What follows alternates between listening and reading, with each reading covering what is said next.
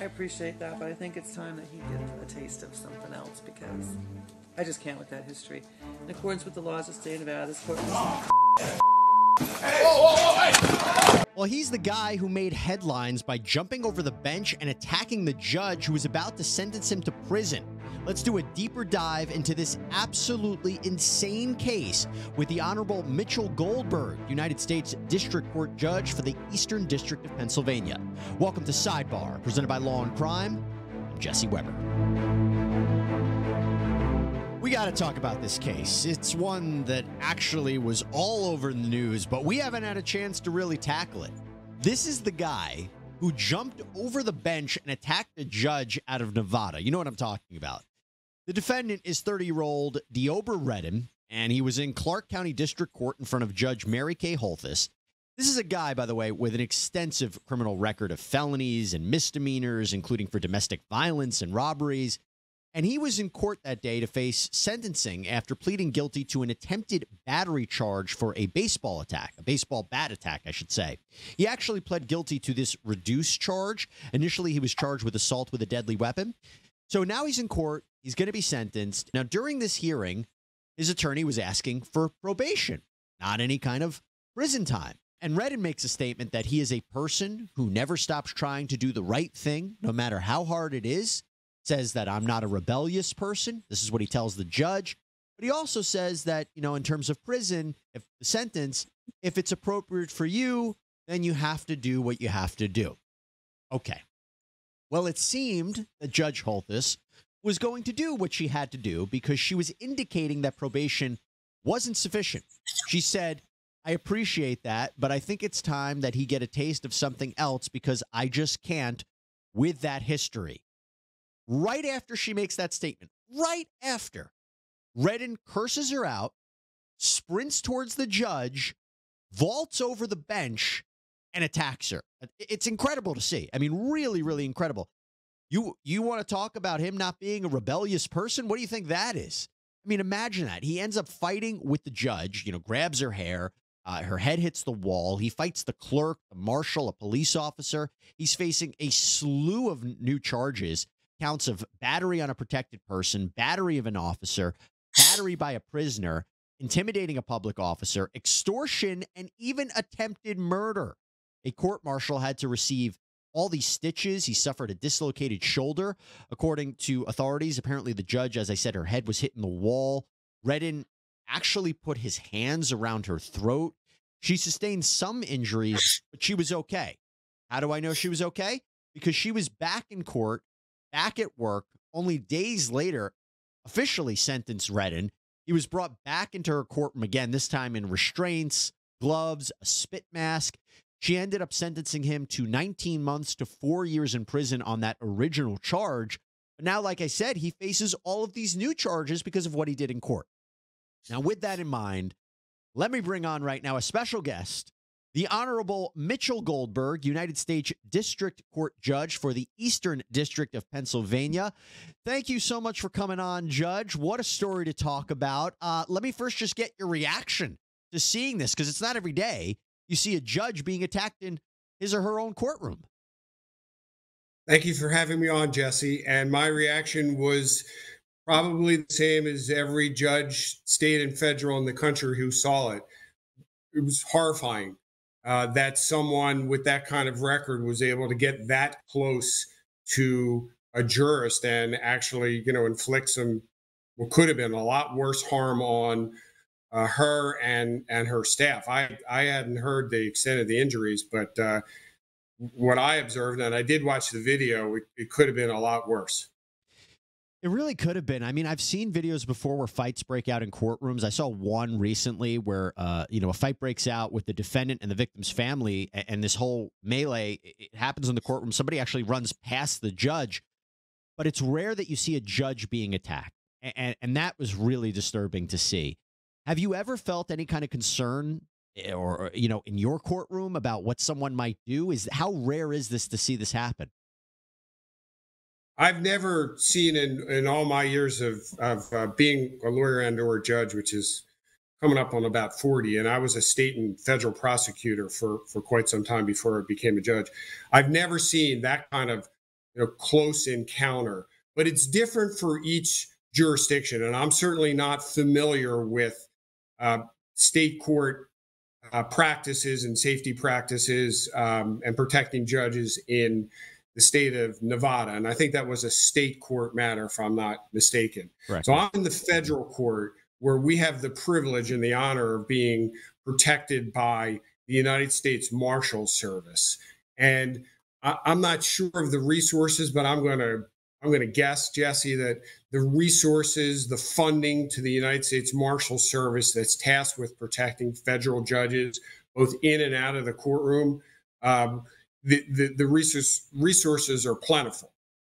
So I have, in the courtroom, you're always a little bit on edge, but it really, depends on who is appearing in front of you. So, for instance, I just sentenced someone not more than 20 minutes ago to life in prison, who was involved in a very, very serious crime involving kidnapping, retribution for stealing drugs, and the kidnapping resulted in an execution. So in that instance, I'm sitting on the edge of my seat a little bit more. I'm aware that the person has a history of being dangerous and violent. And our Marshal Service, the persons who transport the prisoners and are in our courtroom in federal court, they're aware on who's in court and what the crimes were and what their history was. So appropriate security, is taken for each case. Now, we in federal court, we do a lot of financial crimes where there's no history of violence. So I'm going to assume that the Marshal Service, they protect us beautifully, no matter what is happening in a criminal case. But I think there's certainly a ramp up and a ramp down depending on who appears in front of us. And I appreciate you saying that the difference between the resources that you have at your disposal versus what a state court has. I will tell you, I'm bothered by the lack of courtroom security there. The fact that the court clerk had to throw in punches, that's what it observed to me in this courtroom. I was covering the Harvey Weinstein trial out in New York. Again, this is a guy who was convicted of sex crimes, very serious, but, no kind of criminal history. When the sentencing happened, there were court marshals lined all across that courtroom. On each side. Now, I imagine it was also because they wanted to make sure none of the reporters in there were going to be taking photos or videos. But whenever a sentencing is about to happen, that feels like one of the most dramatic moments. Now, we've seen cases before where, defendants fight their attorneys during a regular hearing. But during a sentencing, especially when someone is going to be sentenced to prison and their life is going to be changed, you would have thought maybe in that courtroom there should have been a little bit more precautions put in place. Are you bothered by what you saw there? Maybe a lack of courtroom security? I'm bothered that the poor judge had to endure what happened, but I don't really want to comment on the security. I watched the video like you did. I wasn't able to see how the defendant was able to get from counsel table to the bench. And I don't know the resources that the state of Nevada and that courtroom are dealing with. So, I don't want to openly criticize them. And just to be clear, he had taken a deal where he wasn't technically in custody, so they didn't have him in restraints. He wasn't in jail garb.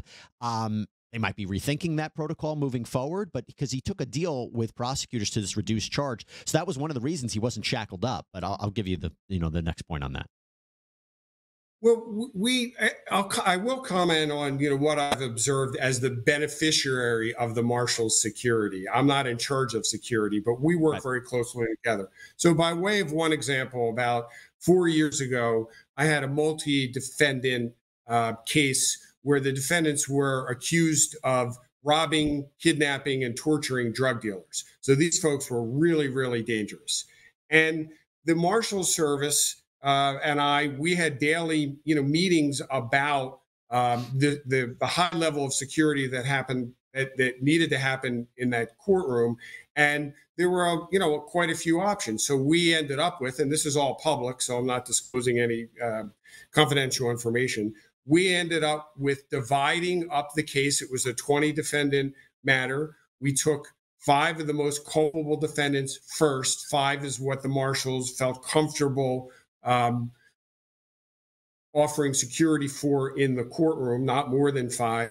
and shackles were used on the ankles. Now, you're probably aware that when there's a jury, and this was a jury trial, you can't show the jury that the defendant is currently in custody. It's unfair to the defendant. So how do you impart security when that happens? Well, first of all, the defendants are not brought in front of the jury in prison garb, the red or orange jumpsuits. They're given access to suits and nice clothing.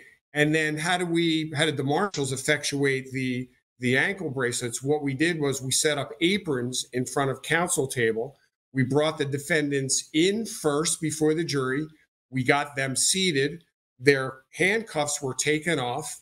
So it's very complicated because all courts deal with in criminal cases, they're very, sometimes very dangerous people, but we have to afford them their rights as well, so they're not prejudiced in front of the jury.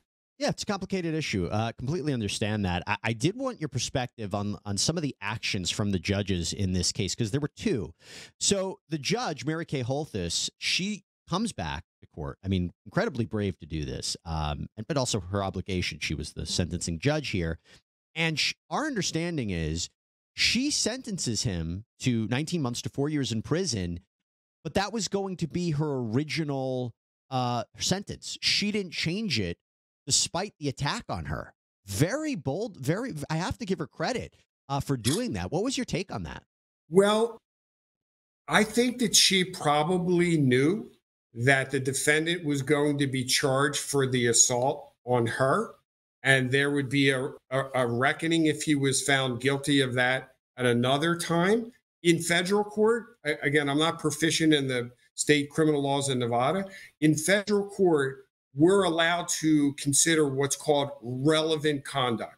So we consider the crime, we consider a lot of other factors, rehabilitation, safety of the community, and other things under the appropriate statute. We can also consider what's called relevant conduct. That is conduct that's separate from the actual crime.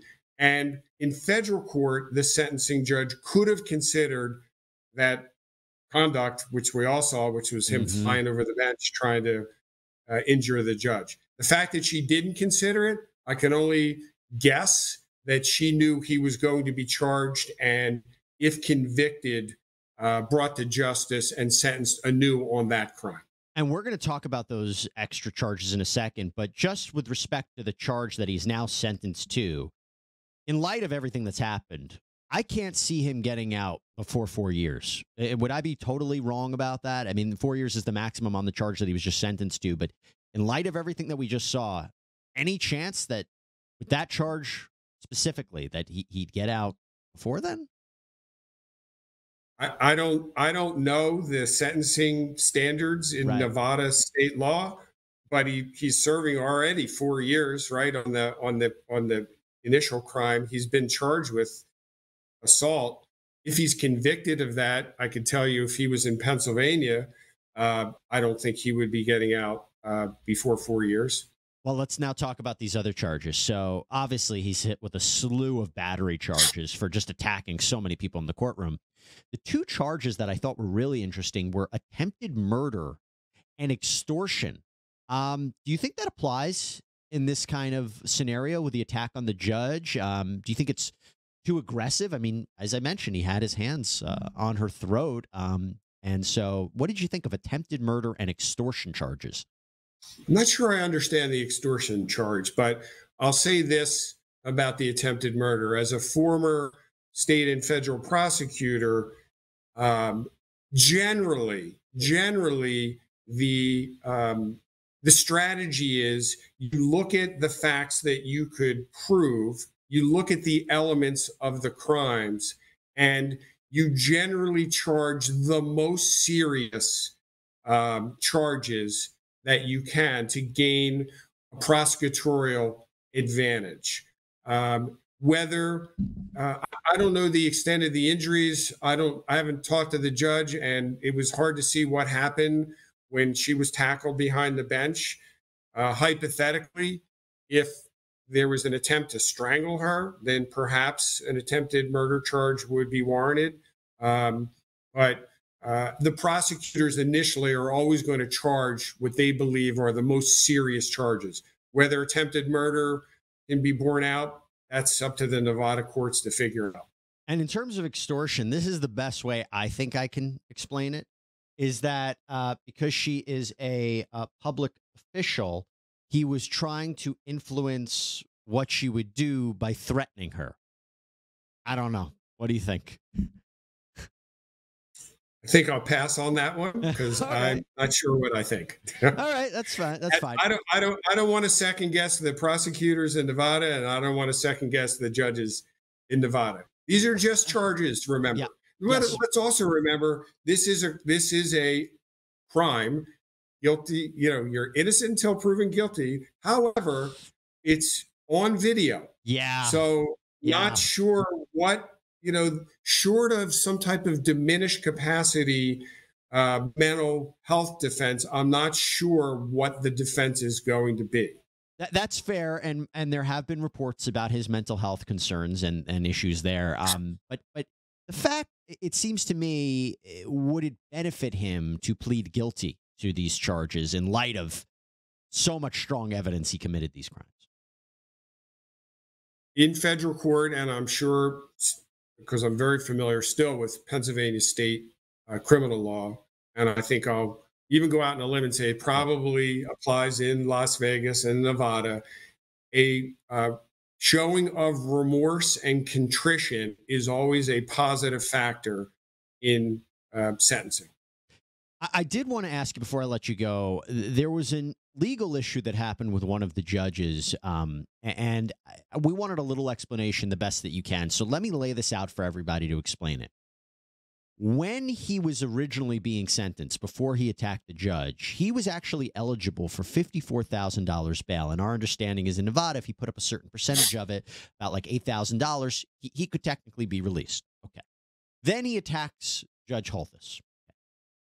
He has to appear in another courtroom for a bail hearing. And prosecutors were adamant that they were looking for no bail setting. In fact, they didn't want him to have any option of bail. The other judge, this was not Judge Holthus, this was another judge that was determining the bail.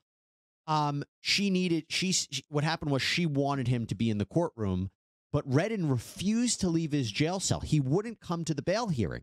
And this judge said, well, if he's not going to be here, I don't think it's fair. I don't want to set conditions of his bail or change his bail if he's not present. The Clark County DA, Mr. Williamson, said, well, we asked for a no bail setting. We asked that he be detained because we believe that he is a danger to the community. The world has seen what happened yesterday and this person's behavior in court, and I've almost seen nothing else like this. So we believe he's an extreme danger to the community. He was disappointed that the judge would not, take away the bail setting. But again, it's now moot because he's already been sentenced and he's now has all these charges. But what would have led a judge to decide that after he attacks another judge to not change the bail settings, regardless of whether he's in that courtroom or not, regardless of whether he chooses not to be in that courtroom or not? I would say he forfeited his right. And in light of what he just did to this judge, I was curious about that. Wanted to ask you your perspective on it real quick. Sure. Well, you have to remember that as a jurist, as a judicial officer, we, especially in criminal matters, we have to think about the rights of both sides. But in criminal matters, when you're talking about the possibility of someone's liberty being at stake, the benefit of the doubt always goes to the defendant, and the burden always goes to the prosecution. Now, Jesse, I can comment on what would happen, the process that I would impart, and I can't really say whether it has or not, so this is more in a hypothetical. But let's suppose in a similar proceeding, let's take the bail proceeding. We have bail proceedings in federal court. And let's say a defendant is brought over to the courthouse, he's in the holding cell, and we say, let's start the proceeding, and it's reported to me by the marshals, the defendant is refusing to appear. So the question I think you're posing is, would I proceed or not? Okay. So what I think I would do in your hypothetical is, and I have done actually, I'll tell you, you have the marshal, you swear in the marshal, and you say, Marshal, I want you, you've now been sworn in, I want you to go down to the holding cell and I want you to say the following to the defendant. Mr. Defendant, we are going to conduct a bail hearing. You have an absolute right to be here. I would prefer that you are here. I would prefer that you're here because I want to hear your side of the story. You have a right to come to my courtroom. I do not want to proceed without you. And the marshal relays that to the defendant. The marshal comes back up under oath and relays what is the defendant's position is. And in order to move things along in situations where defendants refuse to be part of a proceeding, after a lot of steps are taken and after a careful record is made, my view is that you can proceed. And I'm not criticizing the Las Vegas judge, but at some point, a defendant can be found to forfeit their very precious right to be in a courtroom during all proceedings. I appreciate that, providing a little bit more clarity on what potential options could it be. In terms of Mr. Redden, I'll let everybody know he appeared in court this past week before a different judge, and a preliminary hearing has been set for February 14th on all of these new charges that he is going to be facing. The Honorable Mitchell Goldberg, thank you so much for making your Sidebar debut. Really appreciate you taking the time. And hopefully the next time we talk, it's not about a judge being attacked, but maybe some other kind of case. But thank you so much, sir. Thank you, Jesse. Take care. All right, everybody, that is all we have for you right now here on Sidebar. Thank you so much for joining us. Please subscribe on Apple Podcasts, Spotify, YouTube, wherever you get your podcasts. I'm Jesse Weber. Speak to you next time.